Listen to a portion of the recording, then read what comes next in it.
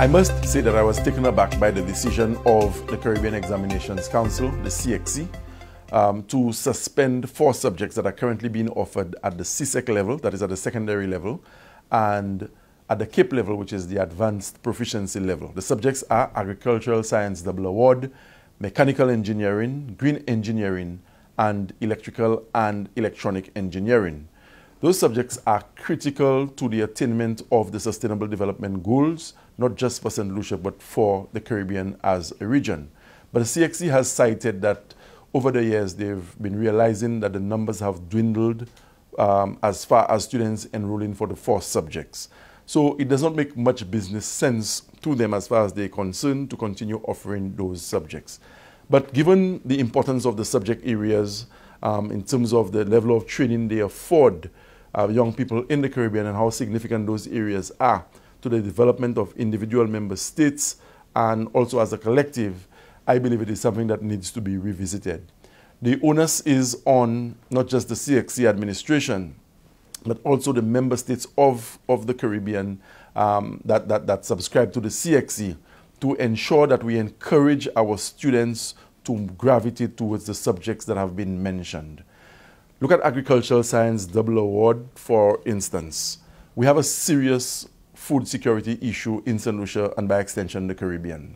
And so any attempt to get our students to be sensitized towards the benefits of agriculture at a young age can only augur well for some of the food security issues we have in the region. So from a personal standpoint and from a St. Lucia standpoint, we do not want to see Agricultural Science Double Award removed from the list of subjects being offered by the CXC. When you look at Green Engineering and Mechanical Engineering, we are at the moment pushing a TVET agenda which we believe can bring about a particular type of transformation in our society. We're also pushing STEM education. So the more students we can have gravitate towards the subject, the better it would augur for St. Lucia, for our development, and to help us meet some of the critical goals and strategic objectives that we have set for ourselves as a country. So I want to profit the opportunity to implore the schools, the teachers, educators, the planning unit of the Ministry of Education to begin to devise plans and initiatives that would make those subjects more attractive and to get more students to gravitate towards them. This can only serve the region better, but the decision to halt and to stop offering the subjects that I've mentioned, I believe, is not in the best interest of the development of the region. But the CXC would have cited low enrollment, and for them, I guess it was a business decision.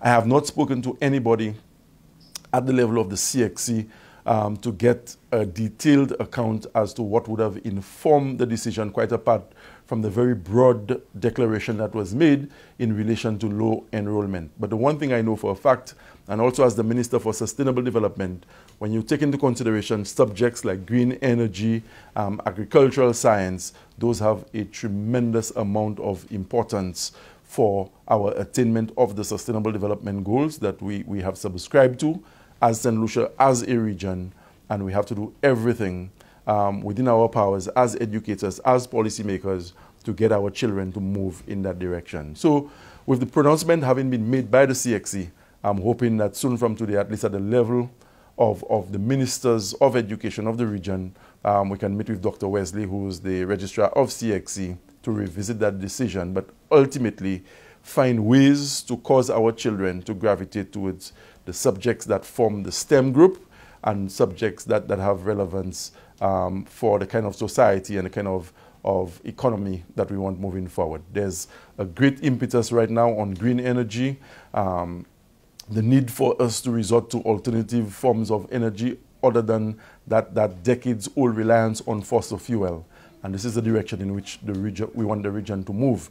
And we can't wait till people have enrolled at university to begin to sensitize them and to trigger the transformation that we need. But at the level of the primary and secondary schools, we can begin to sensitize them and get them to develop an appreciation for some of the subject areas that will become indispensable as we move forward to modernizing not just St. Lucia, but the region.